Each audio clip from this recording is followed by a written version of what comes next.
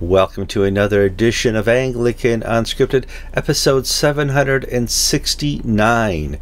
I'm Kevin Kallsen. I'm George Conger. Today is November 4th, 2022.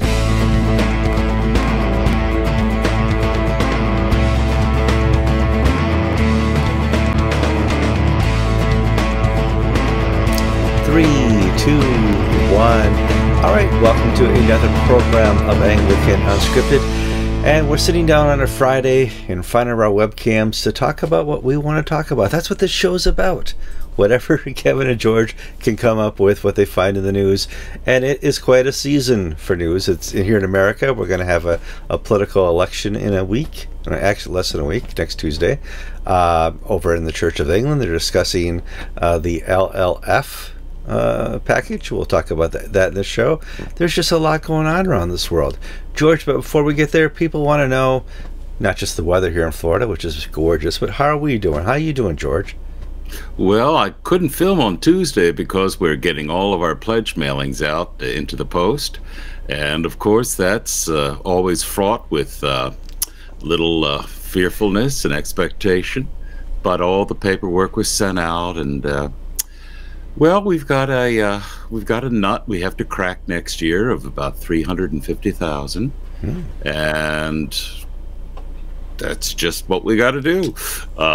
So we'll see we'll see what happens. So, well, we will, praise because the Lord. This is a different time than it was in the last 4 or 5 decades, because we have currently a recession here going on in America. The West is having that over in the UK and Europe. They're having a recession as well.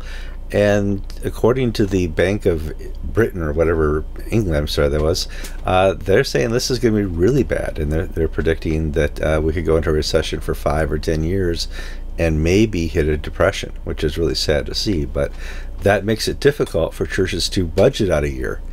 You know, if the economy is going to continue to crash and our parishioners don't have jobs anymore, how do we really focus into that, our budget, and how much of a faith budget are we going to have this year? So we'll have to see how that goes. Yeah. Well, we don't do faith budgets. We'll set the budget once the pledges come in, and we know what we can expect. And historically, we get about 98%. Over the since I've been here, last 8 years, 98% of the money pledged shows up eventually. The fear is that many of the average pledge in the United States is almost close to $2,000 per household. Ours is about half that. We have a lot of people pledging relative to most Episcopal churches, and we have nobody that is a major, hitter who gives a quarter of the funds or anything. Nobody like that. But the fear is for people on fixed incomes. They're seeing inflation at almost 9%. They're seeing stories. They're walking to the grocery store and eggs are twice what they were, it seems, and gas is going up, and there's a fearfulness. And when you're dealing with mostly older people who give, they're the ones that basically underwrite the church. Younger families give less in time. When their kids are grown, they give more. But for older people, this brings back some memories of the 70s and the Carter era, and the time when, I had a fellow tell me, like, when he first, he can remember buying a CD at getting 14% interest in the early 80s. That's right. And so it's a frightening time financially, and a lot of it will turn on what happens on Tuesday, the experts tell us. Yeah, I mean, that's politics. That's kind of the news cycle. That's post-COVID. Our nation and nations around the world have have printed $7 trillion extra in the last 5 years, and have been handing that out in the COVID times to keep people afloat. Well, that's what causes inflation. And you can't just print money and it's come to roost, and it's going to hurt. The money that people have been saving up in their 401ks and their savings accounts now is going to slowly decrease, not in value, but in power and strength of the dollar.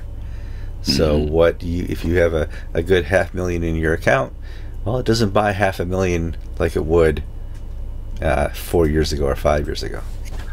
And, you know, if you had $500,000 in your 401k, that $500,000 might be worth, what, 400,000? Yeah, oh, yeah. We've taken a hit. I'm sure most of you have taken a hit. That will always come back. It's always, you know, in George worked on Wall Street. It's, you know, it's slick. I can't even say it. Cyclical. There you go. That's the big word I'm looking for. Gosh, it's Friday. That's why. And so that's just the way Wall Street works and stocks work. It's never down forever. It always recovers higher than it was before it crashed. I don't want to use the word crash. So enough with economy, George. Let's move on to the news.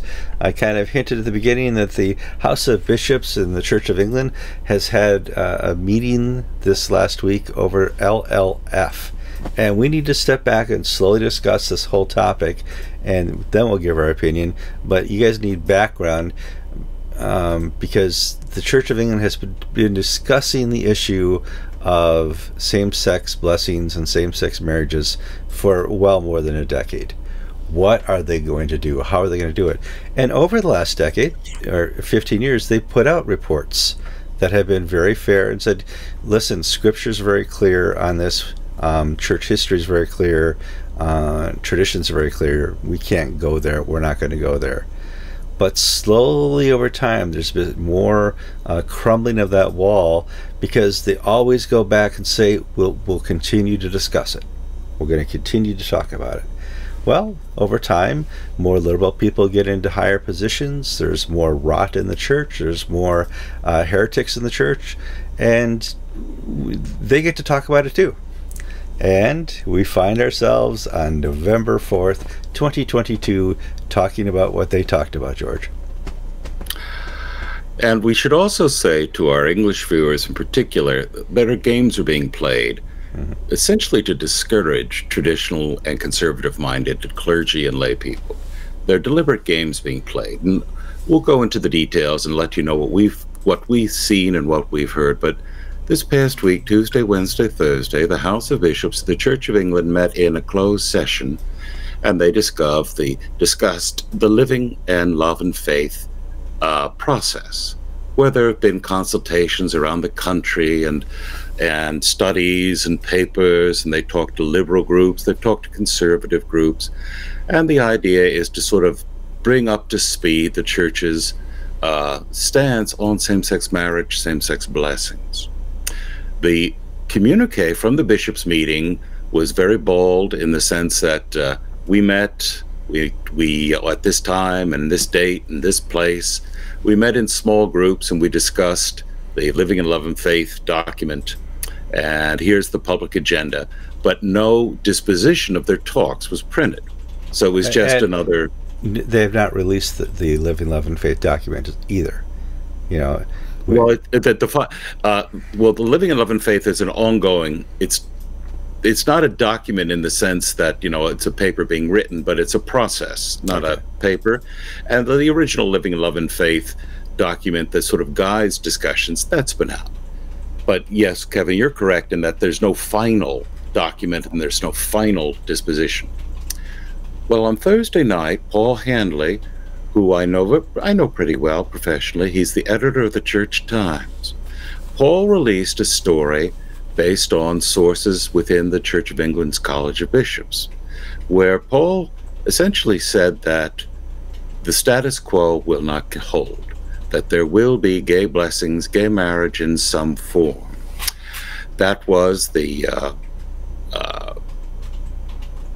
I believe, a way of forcing the issue. In politics in the United States, sometimes the networks will call an election early, and the argument is that, well, they're trying to discourage people. We had this in Florida in the Al Gore, George Bush Jr. election in 2000. Yes.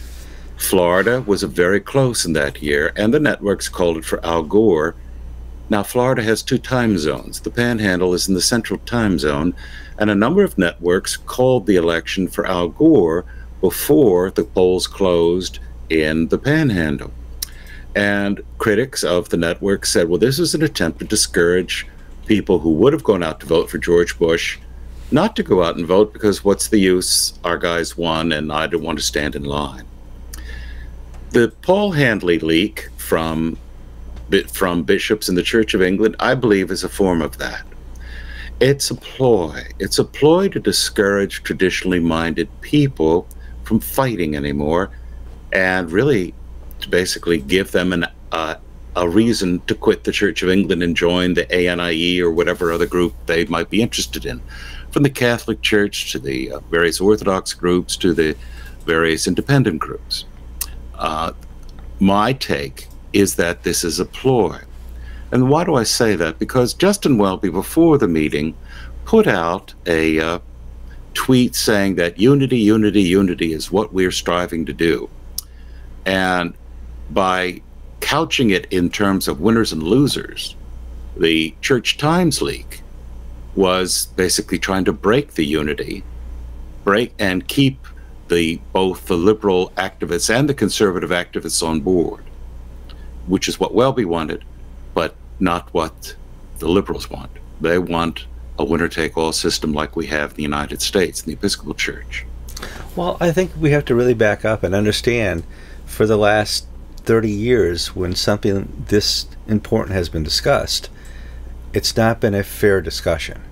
We've always given the benefit of the doubt to the liberals, saying, well, they're going to have a fair and honest debate about this. They're not going to try and work behind our backs.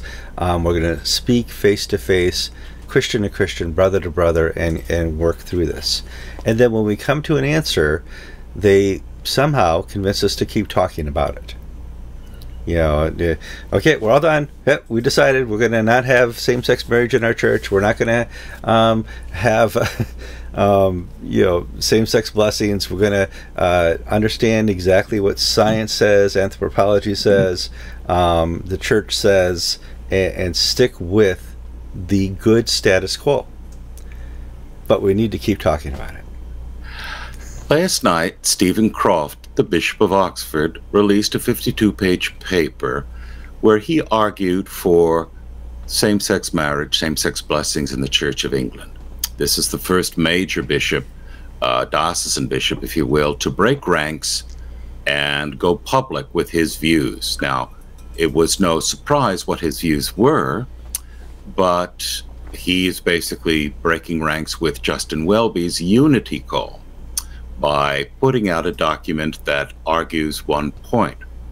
Now, the arguments put forward in Stephen Croft's paper are those of sociology and pastoral care. They're not scriptural.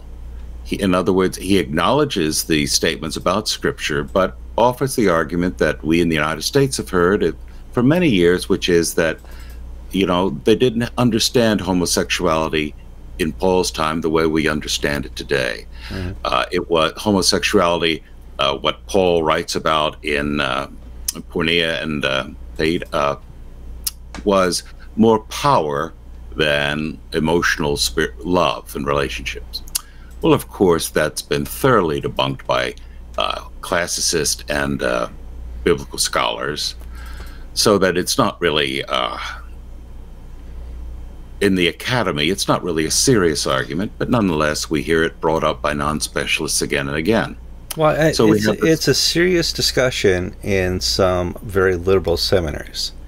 But yes, as you said, it's been completely debunked by theologians and you know, church historians for more than a decade now.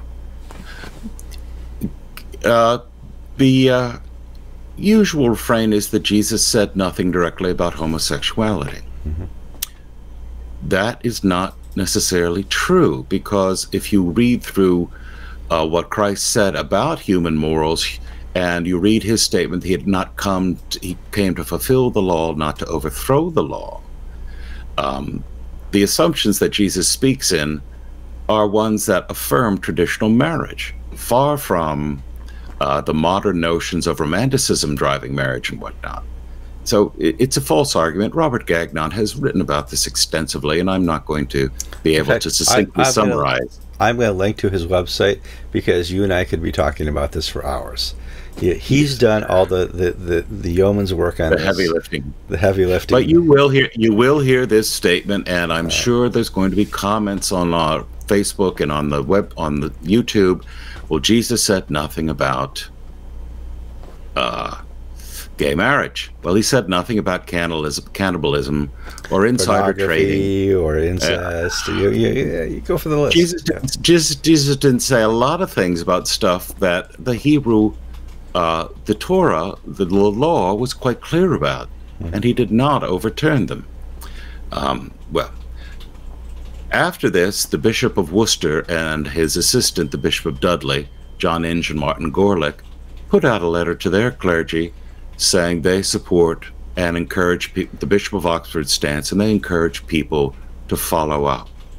So we had 3 bishops come out publicly in favor of gay marriage within the Church of England. We had 3 conservative statements of note already in opposition. The first was a statement by the Church of England Evangelical Council, which essentially, they put out a press release, which they emailed to us, and they totally repudiate the argument put forward in Stephen Croft's paper, saying, you know, it's a sociological argument. It's let's make people feel good argument. We are Bible Christians, and if we start playing with this Bible and just say, okay, we're going to cross out what we don't like because of the modern mentality, then we're not Christians. The Oxford Diocesan Evangelical Fellowship put out a statement, and the biggest piece was by Vaughan Roberts, who's the rector of St. Ebbs, who's a celibate gay man who does not support the gay marriage agenda within the Church of England and the wider church, and he wrote a detailed rebuff using scripture and whatnot. We've gotten comments from a number of English clergy on this. Some comments are that Vaughan Roberts is just too nice. He is essentially giving the benefit of the doubt that Bishop Croft is acting on highest motives, that he's giving him the benefit of the doubt. And it's been pointed out to me, and we've reported on this a number of times, Bishop Croft has had problems with abuse cover-up. He's not particularly popular in his diocese. He's not a nice guy in the way he works with his clergy. And it may be a gentlemanly thing to do to give him the benefit of the doubt, but those with experience of Bishop Croft are saying that's a mistake. We've had clergy from the Worcester Diocese who've saying, you know, if we go through with this, I really have to reconsider my position in the Church of England because I can't in good conscience betray my ordination vows, betray that living word that I know from Jesus Christ. So, but this is exactly, I'm going now offer my opinion, this is exactly what the liberals want to do. They want to discourage people. They want clergy to throw up their hands and walk away. Now, the Church of England Evangelical Council and the Oxford Diocesan Evangelical Fellowship say, we're going to fight back. We're going to push back. The battle's now joined. This is the best they've got. Okay, we're going to hit back. But the liberals want to scare people and run them off. Well, so friends, hold fast is my argument. I support the positions that the Diocesan Fellowship and the Church of England Evangelical Council puts forward to fight back. Yeah. Don't roll over. We are in this position, though, where we just had new bishops consecrated of the GAFCON tradition. You know, AMIE, ANIE has had 2 more bishops. There is now a growing presence of an alternative to the Church of England, and there is that. But here's the kicker. There, American clergy are. I make more than the Archbishop of Canterbury does, and I am not an overpaid clergyman. No. I mean, my stipend is set by a scale, and the clergy in the United States are paid 2, 3, 4 times what they're paid in the Church of England. And the big battle in the hearts of many people when the problems came 10, 15 years ago was my pension, my salary. How am I going to pay? My children are in college. I need this money for next year. Health insurance. Well, health insurance. And England, the clergy are very badly paid. And there is the state social support system, but there's not the money flowing around. It's not that we have all this inherited wealth that pays my salary. As I mentioned, every dime that goes to run this church, including my salary, is contributed by parishioners.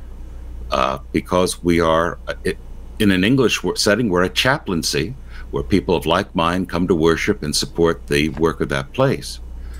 England, they don't have that real sense of, I don't see the money being there according to make things a smooth transition for people to jump from A to B. Who was it you cited that, Kevin, you talked to an Englishman who had, the way people look at the Church of England was like the library, public library or something. Was it Bray, Gerald Bray? Yeah, that's it. That's the one. Yep, I did an interview with him. He said, yeah, it is different over there. The churches are different, but they also have a severe priest shortage as well. There's a priest who served not just 1 or 2 parishes, but up to 5 or 6. And that there's so many difficulties now that you have the priest shortage, and now you want to play with doctrine. Okay, see what happens. And I agree with George right now that the liberals are trying to fool you.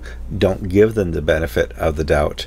But part of me says, Church of England, if you're going to do it boldly. Don't play around here. Fully support and endorse same-sex marriages and same-sex blessings, and you stand up front and you say, we're going to be the church that does that, because there's an alternative now that's growing. But if you aren't going to be that bold on it, and you're just going to pussyfoot on this and say we might do something, we're thinking about it, don't do that. That's an embarrassment to faith. One of the bold or go home. One of the things Croft said in his paper was that we have to make provision for alternative episcopal oversight for those who can't in good conscience follow me into the gay marriage room. Now, the problem is, we've heard this song before on the women's orders issue, that those who are opposed will have a full place within the Church of England in their life. They will not be discriminated against. And what we have found in the past 20-odd years is that they are heavily distributed against. They are not put up for preferment. They are basically encouraged to take early retirement. And if history is any guide, and it's the same people as in charge now as it was then, those who opt out of the system or offer an honorable no, they're going to be victimized and within the church world persecuted. And it may just be the archdeacon. It may not be the bishop or this or that, but no, hold on. The church, the hierarchy is not proven to be trustworthy. Right, but we can name 3 or 4, 6 or 7 bishop candidates who are passed over because they're conservative, for conservative diocesan jobs. And yeah, I mean, well, it's true in the United States. In the Episcopal Church, I mean, I know, myself included, people who are very competent, very capable, who could never be elected bishop because you need the support of the rest of the church. And, do I support the national church's position on same-sex marriage? Of course not. And he's not going to, look what they're doing to Charlie Holt in Florida. Charlie has tried to carve a middle way, saying, I'll be faithful to Florida's statutes, which don't permit same-sex marriage and gay clergy, and I'll be faithful to the national churches, and I'll find a way to sort of farm people out who want to do this. And that's not good enough. That's not good enough for the liberals. And they want to block Charlie Holt from being bishop. What do you do with somebody like George and the dozens of other clergy who think like I do, who say, no, I'm not going to play that game because this is a first-order salvation issue? But even if you're in a diocese that elects and supports you, they don't want to. It's not worth the fight for them. Nobody wants to go through another Mark Lawrence situation where you put up a candidate and you have to redo the whole kit and caboodle because of 815 and not getting the permission from all the other dioceses. So, but here's the kicker, Kevin. Because we now have a system where bishops, by and large, are fairly mediocre company men, bishops really don't set the tenor of the life of the church anymore, especially in the Episcopal Church. We have a candidate for election in Central Florida who comes from Colorado. Colorado bishop, she's a nut job. She's got a 3-year-old and she's telling her clergy that her child is dealing with gender issues. And, you know, this guy who's a candidate here says, you know, God, I can't want to escape to Central Florida where people are normal and the weather's nicer. yes. No skiing, but... no skiing. It's not Colorado. I mean, and... yes. Yeah. The Episcopal Church and the Church of England have been completely diluted, especially at the leadership level, and now they want to play with doctrine. So let's move. And we also, Kevin, there's one other thing we should do. What is a story without giving a good slam to Justin Welby? He's a nice guy.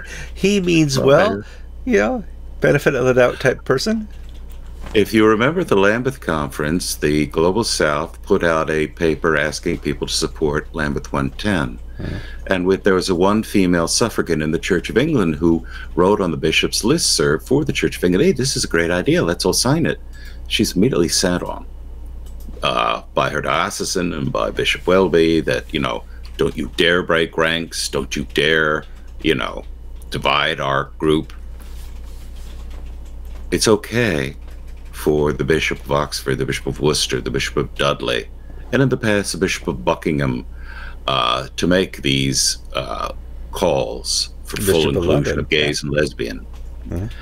But it's not okay for traditionalists or conservatives to do that. So we get back to the old Sherlock Holmes story, the sound at night, the dog in the night. The dog. What did the dog do in the night? The dog did nothing in the night. Hence, something suspicious. Justin Welby's not barking at those who are breaking the unity of the House of Bishops. Why is that? Now, he may come to it in a few days, but he's always been very quick off the handle and when conservatives look to be breaking the unity of the House of Bishops. Well, but if I'm looking to the future, if I'm Justin Welby, I kind of want leaks like this. I don't want leaks that say people are divided. I want leaks from bishops who are saying, it's time. Seriously, the society's already gone to hell. Why can't we? You know, and so you kind of want these type of little letters to break out. And like I said, Martin Luther said this, sin boldly. I mean, don't go halfway on this. I'd be very disappointed. But you and I are talking about the future of the Anglican Communion without the Mother Church.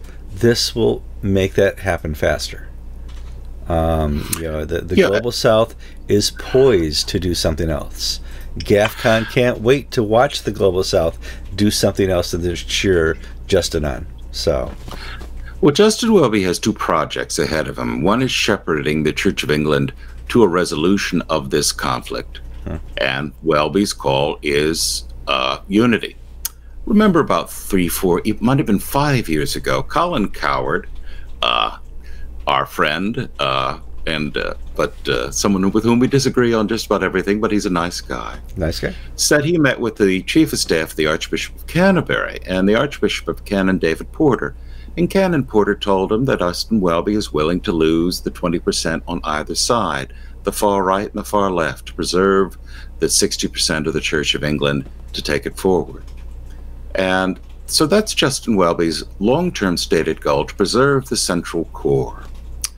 And the other thing is he wants to lead the coronation of King Charles. And when he gets those 2 things done, he's got till the age of 70.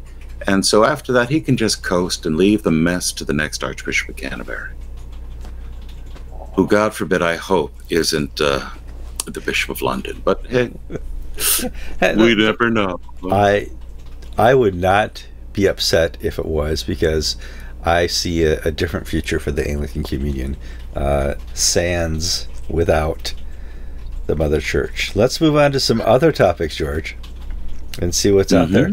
There's plenty out there. There's plenty.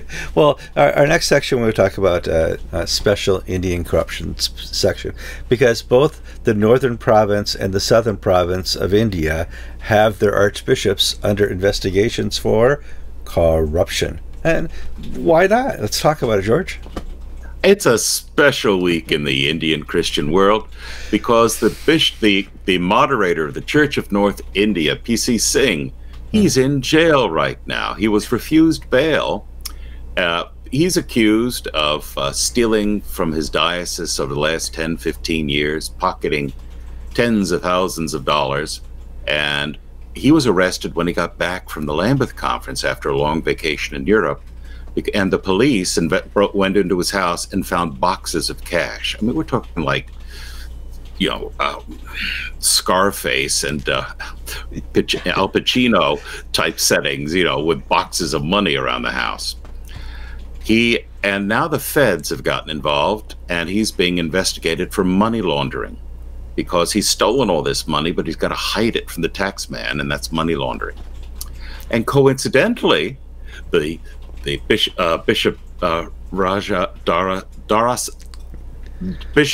Rasalam, the moderator of the Church of South India, he also is in police custody this week on money laundering investigations.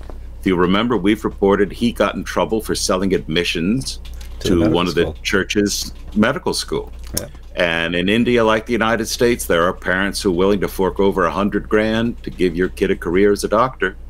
Half the doctors in this county seem to be from India, and just saying, yes. And you know, people will invest in their kids' future, and this bishop has been pocketing the money, selling seats to the medical school. Well, it's just like the feds got Al Capone on income tax evasion. The feds in India, the enforcement directorate of the Department of the Treasury, are getting the two archbishops or moderators of India, North and South, on money laundering charges, because they've got to do something with this cash that they're stealing. So we'll see. Now, they've not been convicted, we have to say that, but it is interesting nonetheless that this is the lead story. Well, for me, it's interesting because I remember 5 or 6 years ago, there were rumors that GAFCON wanted to have a relationship with some Indian diocese or province, and I don't know what. But I through my inner channel voice, said, no, you don't. They may say they're not corrupt, but you know, it's built into the society, and until the church reforms itself, it can help correct society's corruption. In India, it's decades away before GAFCON or the Global South is going to want a serious relationship with a Indian diocese or province. You know, decades away. So, all right, yeah, Indian corruption stories are big nowadays, George. We talked last year about the Free Church of England being investigated by a charity foundation for where its money went after they sold the church, and there has been an update to that story, George. Yes, last year the Free Church of England sold a closed parish in its northern diocese, and the money was taken into the general coffers of the Free Church of England. The trustees of the closed parish objected, noting that the trust that set up the independent of the parish in the north said that if it's dissolved, the money should go to the support of the local poor in the community. Local charity. Well, the Free Church of England didn't do that.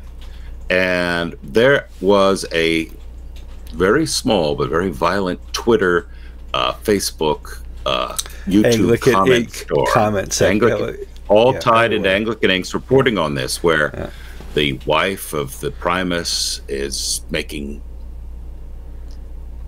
hysterics, whereas the accusers are making hysterics back and forth, and it was a mess. And It was a mess to refer to the police and the Charity Commission, which is the regulator of public charities. And the Charity Commission last month released its final inquiry, finding that there was no malfeasance on the part of the leadership of the Free Church of England. So that story has reached its conclusion with emotions are high, feelings were hurt, but there was no wrongdoing on anybody's part.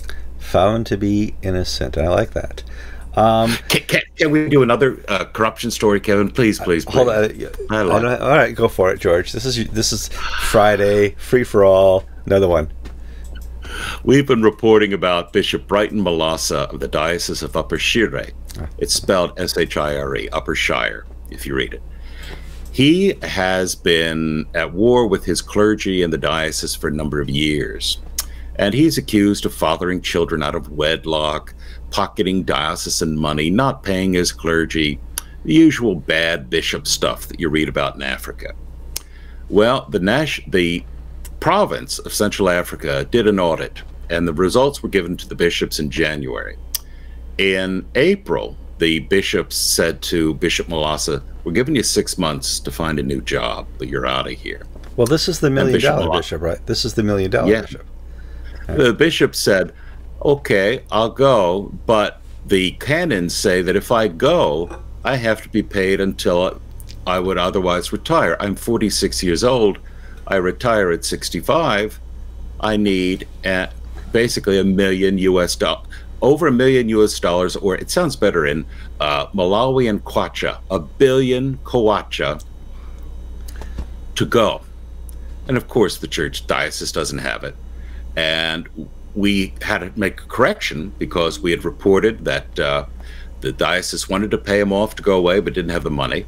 And one of the other Malawian bishops said, no, we don't have the money. That's true, but we're not going to pay him anyway. We've got to, and so we corrected that. It was the bishop who was pushing the story that he wanted the $1 million. Well, the primate, Albert Chama, said, "Okay, I'm going to need to meet with you and your standing committee October 14th, 15th, because your time's almost up and you've made no efforts to find a new job or go away." Well, he flew to Zomba, the archbishop, and Bishop Brighton Malassa was a no-show at the meeting. And then Albert Chama did what I call an Elon Musk. He fired, meaning he excommunicated Bishop Malassa for not coming to the meeting. So now they don't have to pay severance. Now they don't have to pay this $1 million because he was removed for cause for directly disobeying the archbishop, just like Elon Musk saved $100 million by firing Twitter executives for cause rather than just saying, "I don't need you anymore, goodbye." Well, so here's it's this story, which has been percolating for years, has reached its conclusion where Albert Chama has dumped the Bishop of Upper Shire. All right, next story, W20, R20, and the Archbishop of Nigeria was asked to be a speaker. And before this, I didn't know what W20 was before George told me. So I'm going to really defer to George on this story. But it's an aerosol can that you spray to. No, it's WD-40. That's WD-40. It's nice to see an archbishop stand up and really come against the violence in his country in a speech. So, George, lead into this, please. The R20 is a gathering of the leaders of the 20 top nations or so, industrial nations, and that meets every few years. And the W20 was formed recently of leaders of world religions who will offer advice and counsel to the R20, their sort of take on the world issues. And the R20 met this past week in Indonesia, Yogyakarta, and had representatives from all the world religions. Archbishop Henry Ndikuba, the Archbishop of Nigeria, the Anglican Archbishop, was the keynote speaker. He was the representative of African Christianity at this meeting, if you will. The collective soul of African Christianity was Henry Ndikuba. And in his speech, Henry Ndikuba said that militant Islam is waging a war of genocide against Christians and moderate Muslims in Nigeria and across Africa, from Mozambique up into the Sahel. And the hotspots right now are Nigeria and the Congo and Mozambique. But you Muslims and you Muslim states really need to get your act together and clamp down on jihadists, because Islam is now synonymous with genocide. Yeah. So several things here that I take away. First, and I'm very grateful that I've just been sent a copy while we've been here of the speech, so I'll be able to report it in full, not just the summary. But Henry de Cuba is speaking truth to power, if you will. Because at these multilateral world things, like the UN, nobody raises the topic of the persecution of Christians. UN Human Rights Council, oh no, it's all about beating up Israel. It has nothing to do with actual deaths of people, the Uyghur Muslims or the Christians in Nigeria. So Henry de Cuba really spoke loudly, boldly, and clearly. And second, who is speaking for Anglicans in these international global forums? A Afghan Archbishop. Yeah, not Justin. Not Justin Welby, not Thabo Makgoba, South Africa, not the usual suspects picked by the Anglican Consultative Council. The W20, an independent group, picks those whom they feel are of most significance and influence. And in the African Anglican world, it was the Archbishop of Nigeria. That's in other words, it's telling when outsiders make the decisions. Either they're totally ignorant or they know something the insiders don't know. I think both have happened here. And I've met the Archbishop. I'm not surprised that he gave such a forceful speech. I'm very proud of that. All right, China or Hong Kong. Hong Kong, well, let's not do location, let's do China. China jails a Christian pastor for a year because he was not of the best behavior in a courtroom setting, George. And this is it's a small story for us, but it's a big story internationally. Yeah, it's basically he made rude remarks to a judge in a sedition trial for democracy activists. He was in the peanut gallery, and he went, boo, you're mean. Well, this Protestant pastor was found guilty of sedition for insulting the dignity of the court, which was a kangaroo court, persecuting democracy activists, and he was jailed for a year. It's the first time a Christian pastor has been jailed for political reasons in Hong Kong. Hong Kong's independence, it's done. It's gone. It's basically mainland China is in total, absolute, complete control. All the promises that the Chinese Communist Party made to the British, they're all been reneged. Meanwhile, Chairman Xi, the head of the Communist Party, was elected at the recent party congress to another term.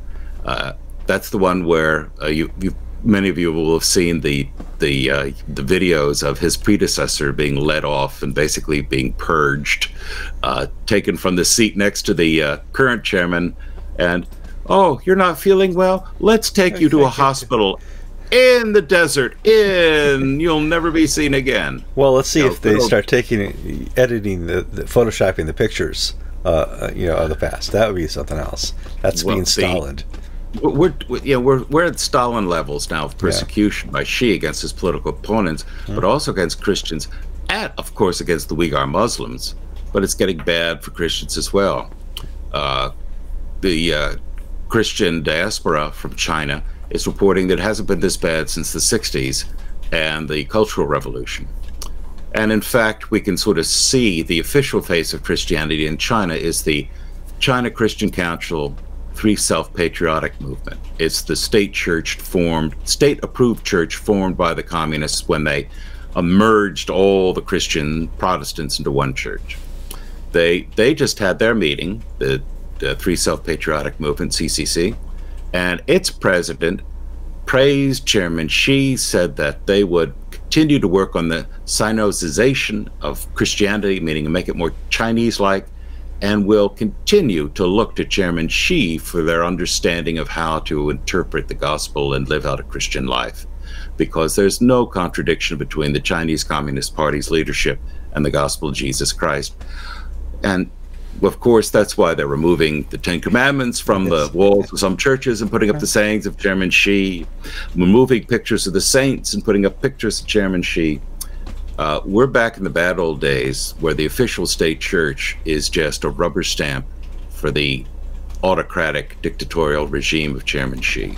Well, and the Communist Party. Yeah, this is not the first time Christianity has suffered from this problem. You go back to Revelation, you read about the churches who need help.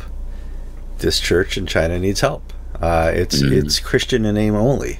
It doesn't have a doctrine or a gospel or good news to provide. And if any place needs the gospel and the good news, it's certainly communist China, where there is no hope. You are a worker for the state, and you belong to the state, and you are basically property of the state. Cat, don't knock over that camera. I see you. In some ways, the crisis facing the Chinese clergy of the three self-patriarchs, they're not all shills. Far from it. It's just the people who rise to the top in these organizations, like the Church of England, are usually shills and charlatans. Your average pastor, he works on the sufferance of the local party. And so long as he keeps his head down and his nose clean, he can get by. But there's going to come a point, like it did in the 60s, like it did after 48 when the revolution came by, when just that's not enough, when you will be persecuted for proclaiming the good news of Jesus Christ. Children are no longer allowed in Christian churches in China. They're not allowed to be catechized or educated. So many clergy do this surreptitiously. Yeah. They visit homes and whatnot. And in some respects, you're seeing that crisis of consciousness for the Chinese clergy. At what point do I just say, excuse me, screw the party, I'm going to stand on the cross, stand on the faith of Jesus Christ? Well, at one point, do you see the Christian Church of England ministers say, screw the Archbishop's Council and Justin Welby and LLF, I'm going to stand firmly on the gospel? For the last 15 years, China's been going through hyper-capitalism, and you could see ebbs of the underground church in China kind of sticking their heads up in the last couple of years to see what's going on. Can we come out now? And if you're going to be hyper-capitalist and you're going to believe it, what the West teaches about capitalism, certainly we can introduce a little bit of Christianity here to China. And you would see some missionaries and some churches try to well, some built buildings. That didn't last long. But try to mix into society and mix into the communist society. And they didn't have a lot of trouble with the people in China, but some local governments there really cracked down hard when they saw them peeking their heads out. And let me assure you that the underground church of China is doing just fine. It's alive and well, and part of the persecution is the energy that really keeps it growing. So now, some people tell me in the United States that they warned that that could happen here, and of course I don't say, oh, that could never happen here. But if you would have imagined the political tenor of today's times 3-4 years ago, oh, it would never happen here. That race relations are worse, the economy is worse, American pride is worse, the military is corrupted, all that stuff. You say, oh, you don't be silly. Maybe it's a good thing that we back up on a forest here so that we can have services in the forest in the middle of the night if the Stasi takes over in Citrus County. Let's back up. This is what the communists understand. If they reach the children, they have you for life. This is what the liberals understand. And they've taken over our schools. They've taken over our academia and our education. They got the children. And they're teaching the children to hate America, and to despise Christianity and most religions, and to understand that they are little gods. They are little hedonist pagan gods, and they can one day decide that they're going to change their gender. They can decide to change things about them because they've been empowered by the liberal to believe that they have the need and desire to follow what dissolves humanity. Paganism. I saw the Scripture Union in Great Britain put out a little paper saying that 95% of children and young people don't go to church. That's scary. That's so very scary. Their only knowledge of Christianity is through history books or literature or maybe the movies? No, their knowledge is through the media.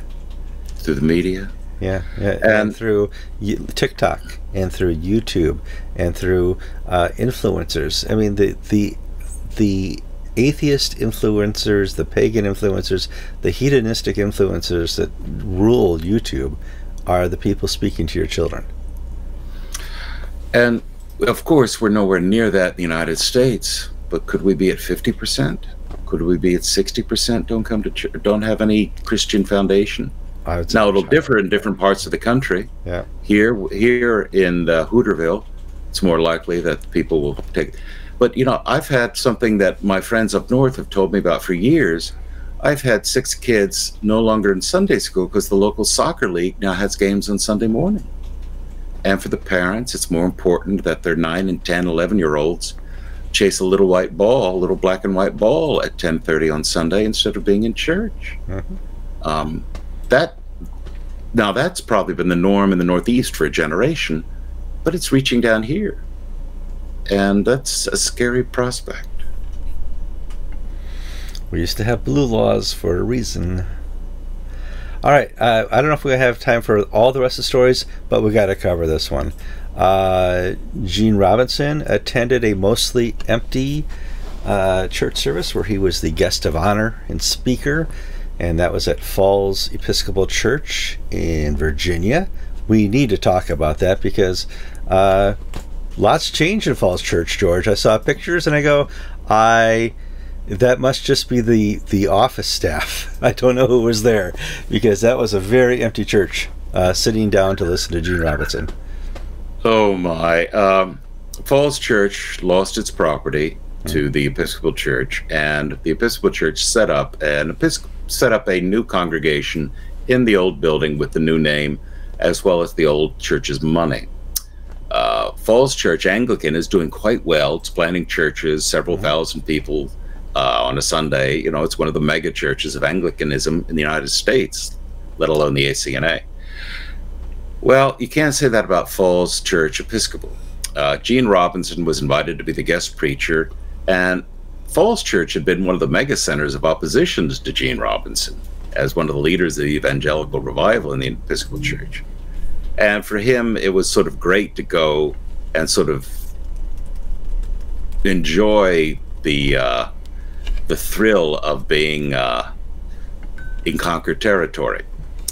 Well, Falls Church, and Jeff Walton has a really good article, which we've reprinted on Anglican Ink, and I encourage you to look at it. Falls Church is running a deficit, an annual deficit of about $280,000 a year. They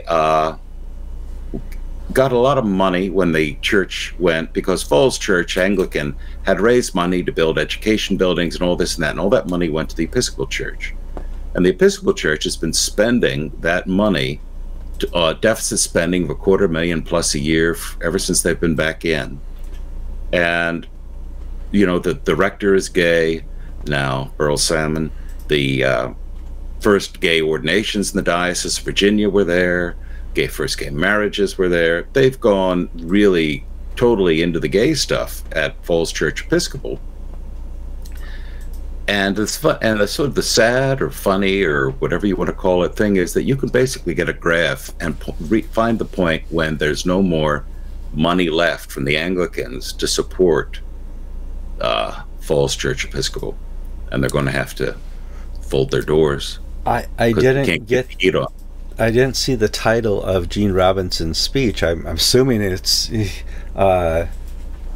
his speech was Jesus is a Democrat sort of thing, that Jesus believes in social, usual. I'm actually proud of Gene that he didn't get into the white nationalism nonsense that Michael Curry. Oh, I just have to say, Kevin, we said nobody picked up the Michael Curry story on white nationalism. I was wrong. The Georgetown College newspaper picked it up because that's where he spoke. But now the National Catholic Reporter picked it up.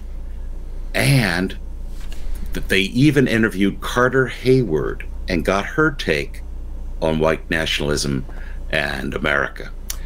Now, for those who don't know, Carter Hayward was one of the original Philadelphia 11 or 7 first women priests. She's a lesbian. She's a professor at Episcopal Divinity School. She's as post-Christian. She makes Jack Spong look like Billy Graham. No, like a Boy Scout. Yes. And she's in retirement in the mountains in western North Carolina, and she was dug up to give her take on white Christian nationalism and how it's the greatest threat to our democracy. What a mess.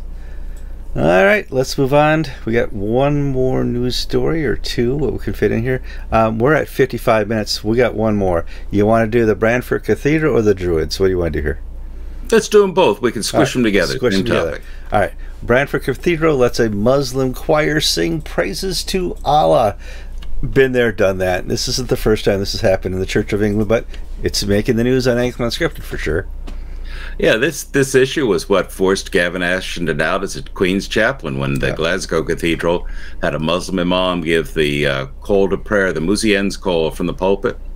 Gavin pointed out that, that's not quite right, and he was kindly asked to surrender his tokens of office and not be a Queen's chaplain by the bureaucrats. Yeah. Well, Bradford Cathedral has invited a Muslim choir to sing, and they sing praises and hymns to Allah in the choir stalls. Meanwhile, if you really want to have fun, on Sunday, November 14th, go to St. Asaph's Cathedral in the Church in Wales. They're going to have a Thanksgiving service thanking all those who are organ donors. And the preacher from the pulpit is a man named Christopher Hughes. And I will read you his title. He is the Anglesey Druids Order's chief. He's the chief druid of the Druids of Anglesey Island. Yes, Kevin and I made fun of Rowan Williams and the Druid honors, all this and that. St. Asaph's Cathedral, in a bid to be relevant and a bid to be inclusive, is having a druid preach from the pulpit. Now, whether they're going to sacrifice maidens on the altar or if this guy's going to paint himself blue and hang mistletoe around the church, I don't know. But that's more smurf. I get what you're saying. Yes. No. The ancient, the Druids painted themselves blue, but what this tells me is, of course, there's some stupid people in this world, but also there's such a lack of confidence in the gospel of Jesus Christ. Yeah. In the Church of England and the Church in Wales, many parts of the Episcopal Church, Anglican Church of Canada. There's no confidence that these words are trustworthy and true. In some respects, it's the same issue going back to living in love and faith. Do we believe the Bible to be the inspired word of God? Or do we believe it just to be a mildly interesting historical book that gives us good ideas that we can take or leave? Yeah. It comes down to, do you believe you can be transformed? As Paul spoke of.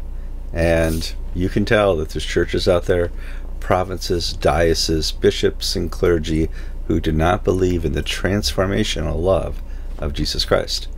They believe, most of them, in some type of Gnostic gospel. It's sad to watch. I'm Kevin Kallsen. And I'm George Conger, and you've been watching episode 769 of Anglican Unscripted.